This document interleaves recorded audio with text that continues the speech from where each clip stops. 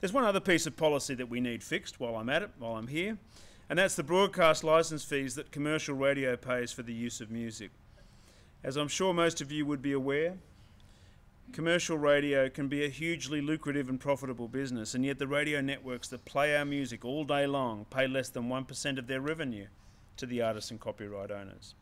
This is due to a piece of arcane and outdated legislation dating back to 1969 that caps payments at no more than 1%.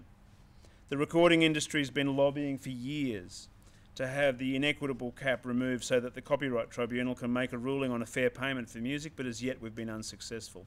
So, to make this really simple, we have to get the 1% repealed, the 1% cap repealed. Artists deserve to be compensated properly for their music that is played on the radio, just as they are in so many other countries. As most of you be aware, ARIA has instigated a High Court challenge to this 1% cap, and those proceedings have commenced. So, to be honest, successive governments have simply chickened out on this subject. They know that the cap is grossly unfair and inequitable to the people who actually create and fund new music, but either because they fear the commercial radio lobby or because there simply aren't enough votes in it, they do nothing.